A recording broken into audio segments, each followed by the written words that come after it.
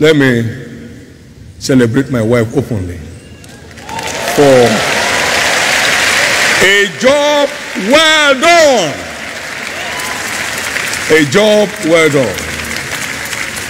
Our children growing up were running every Sunday evening seminar with her. We had Bible teachers hired for them. Not teaching school stuff, teaching mandate stuff. We made them to read all the books I wrote, one by one, and summarize. We've had zero concern over any of them.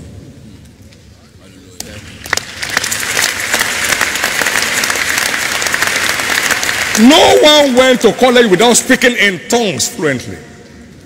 No makeup.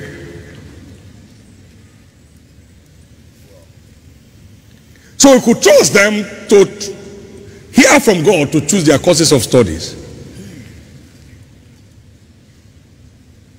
We could trust them to get who their spouses would be. No arrangement. Hallelujah.